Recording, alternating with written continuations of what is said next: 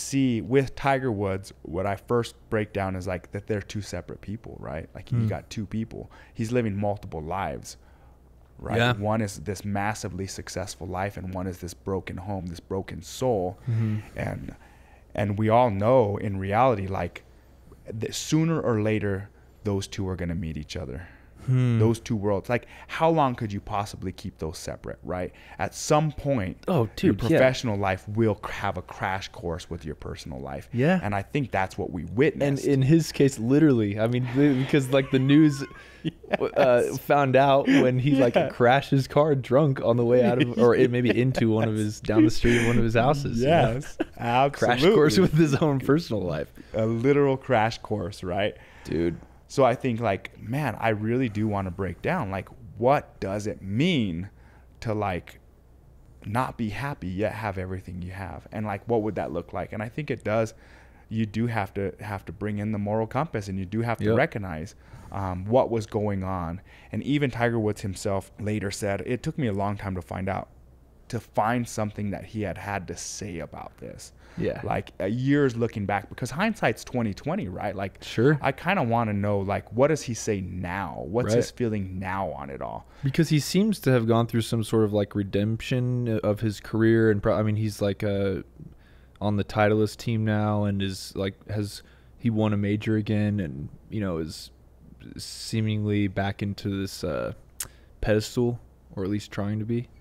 So you would well, I mean, I tried to watch golf for a while, like 2 years ago. Okay.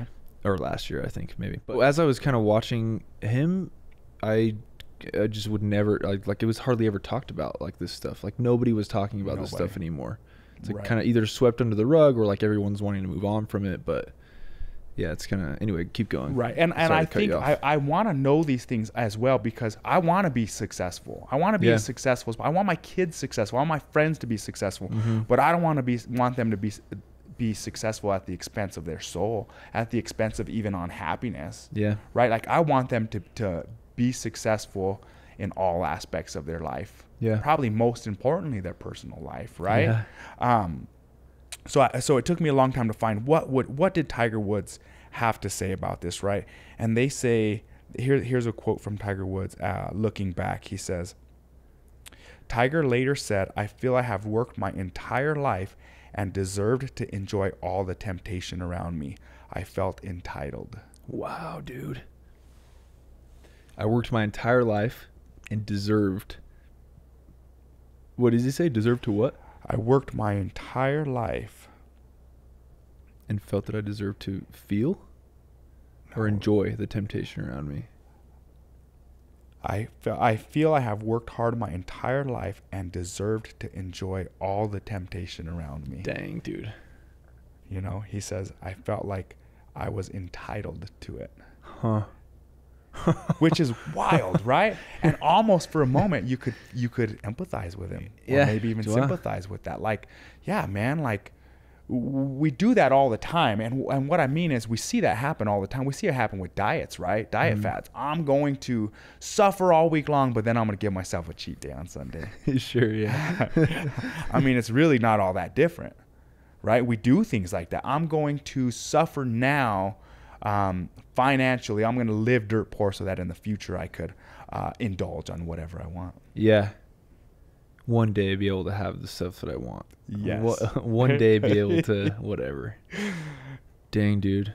What have been kind of your like takeaways of like what you've learned from this in like coaching your kids? Because when I think about like a father figure who is raising up kids who are just going to like choose what they want and have their way with their careers and their like athletics and sports and no fear, like I think of you and your kids. Awesome. Like actually. And but like what types of takeaways hit home for you when you're like looking at this story? The takeaways, I feel you've talked about some already, but no, I love this question because I thought about it earlier today as well. I think that early on, and living here in Utah, I noticed that people really get their kids involved in sports young, right? Sure. And I was involved in sports young, and I cherish that. And a part of that, I believe that sports don't build character, that they reveal it. right? Yeah. So I love it. I encourage sports and I like sports, but what I'm getting at is even some of the greatest athletes in the world, you know, they're going to focus on it from 2 years old to 20 years old, and at Sure. some point that's going to come to an end, or it could come to an end for an injury, right? And then Yeah. people will recognize like, oh, I just spent the last 18 years of my life dedicated to this sport. Yeah. And what do I have to show for it? Like, is that all you were? Is that all you want to be known as as an athlete? Like, is that all you have? Yeah. You know, Inky Johnson has this phrase. He's like, he says, actually Inky Johnson has a phrase, but this one comes from Martin Luther King. His wife, you know who Martin Luther King is, of course. Yeah. They asked Martin Luther King's wife in an interview once. They said, "Why didn't you ever remarry?" And do you know what she said? She said, "Because it would have been an automatic downgrade." No. Wow. Because it would have been an automatic downgrade, right? Like, wow. Dang, dude. That makes me think like. How wild is it that in your job, in my job, if we died tomorrow, even if we're valuable in our company, we'd be replaced in 30 days. We'd be replaced in 30 days, you know? But what about in our home, right? Like, are you easily replaceable? Like, are you easily replaceable? And yeah, not from like a sentimental, like I love you as you type of thing, but like from who you are to your family. Right? Like, yeah, the value that you provide them from like love, care, providing. Like are you just providing a paycheck for your family? Yeah. Because we can replace that. Yep. Are you providing love for your family? That's going to be a little harder to replace. Are you providing leadership and nourishing their soul? Okay, now we got a lot more to replace. Are you being an example? Dang, okay, dude. Now we got even more to replace. Yeah. Right? So like that's something I ask myself, like, am I building them to be an athlete that, hey, guess what? Even if the Tom Brady at some point is going to move on, guess what? They have a replacement for him. Tiger Woods moved on. They have a replacement. They'll find a replacement for him. Yeah. Kobe moved on. LeBron James took that spot. Or whatever NBA you want to Somebody put in will that be spot. the next best. Somebody will be the next best. But like, I want my kids to represent more than just an athlete. Yeah. You know, I want them to be spiritually nourished as well. Yeah. I want them to be well-rounded and to know that even if you tried to keep those worlds separate and be separate people, eventually those worlds would collide just like they did for Tiger Woods. Totally. So I think that what I notice and what I recognize in fatherhood with them is that, man, it takes a lot of time, a lot of visualization, and a lot of work. Wow. You know, and it can't be taken for granted, and it can't just be walking into the house and seeing them for 15 minutes before they go to bed. Dang, dude. And that's like that has to be like such a well thought out vision too, right? I mean, here's an example from you of my recollection, is like when we were in Albuquerque and I started training with you guys,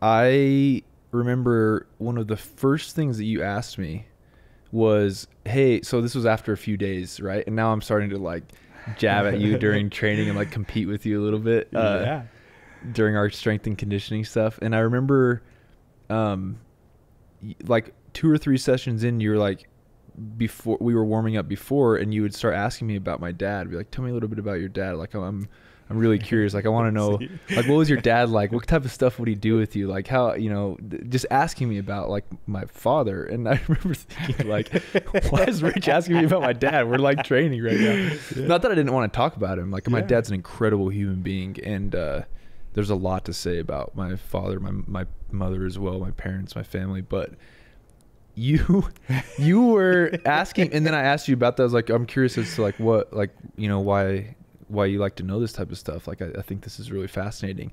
And you're like, I am trying to gather as much information as I can about how to be a good father before I have kids, because by the time I have kids, it's too late for me to figure out how to be a good father or what I want to be as a father. And dude, that was really powerful for me thinking back to that, because you'd been thinking and put thought and preparation into like understanding where your values were and what you cared about most. And now, like, you were in like the fantasy and the theory mode, right? Because that step that I was talking about before is like, first you fantasize about the outcome and you play it in your mind, become emotionally attached. Then you theorize about it, like how specifically would this actually work out, like, and then like details in your mind, and then from there build the blueprint, and it brings it into reality, like when it's executed. I mean, you're in the execution phase basically, right? At least the execution phase of having kids that are 6 years old. Absolutely. Because like you were saying a couple times ago, it's like they can only be 6 once. Yeah, for that moment, right? For that moment. Yep. For that moment. But absolutely, man. I think that's what I would say to fathers too. Like, man, it's oftentimes we transition into fatherhood and we just mimic what our fathers did, right? Sure. Just do the paycheck, or maybe just a little bit better, right? And usually a little bit better means financially. Maybe we'll do a little bit better with a little bit better. But like for me, I said, no, I don't want to do a little bit better. What I want to do is I want to handle this like I do any other thing. Who's the best? I want to know who the best is. And my method wasn't to ask the fathers who the best was, or to look at the fathers. Kids. My method was, I want to find successful kids. And isn't it wild that you were one of those kids? I'm like, he seems like he's a successful kid. I want to know. And I didn't stop asking you during training. Do you remember I continued even once I found you in church? In church. Yeah. I specifically remember it. We were on like the west side of in the foyer. Yeah. Like I don't know why these things come back to me like so vividly. Yeah, you and Kate were there. We were both talking. Both there, yeah. And I asked you, I remember asking you this question: what do you think the best thing your father did was? Like, what's the best thing he did? And do you remember what your answer was? I don't actually. No, Dude, what did I say? I remember like it was tomorrow, and I use this philosophy, and I really start to see this in my life and in my kids and able to apply it. This is what you said.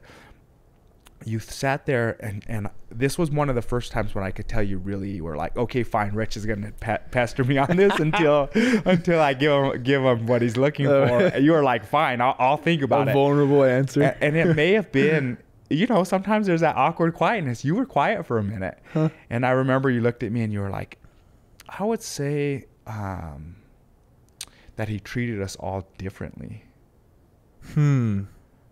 And I was like, wow, that was not what I was expecting. Like, who like, that can't be true. Like, I remember being a kid, I want to be treated exactly the same. If my brother gets a candy, I want a candy. Even if the neighbor gets a candy, I want a candy, right? Like, no, we should be equal.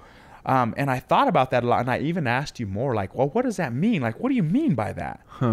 So I kept going, and you were like, well, we're different people, and like, maybe my sister or my brother, I don't remember. It must have been your brother, right? Yeah, old 5 boys. My brother has a different curfew time than I do.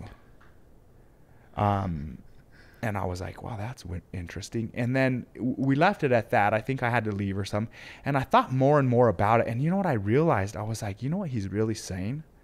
You know what you were really saying is, he knew us well enough that he knew he needed to treat us differently. That's exactly it. Yeah, because that just doesn't start by like just treating everyone differently just because. It's like he had taken the time to like actually know who we were, And how powerful is that? So for me, I'm like, dude, that's gonna go on my list, and that went on my list to this day. And you're asking me about this, and how funny that you gave me one of the things on the list, dude. Right? Like, I don't even remember that until now.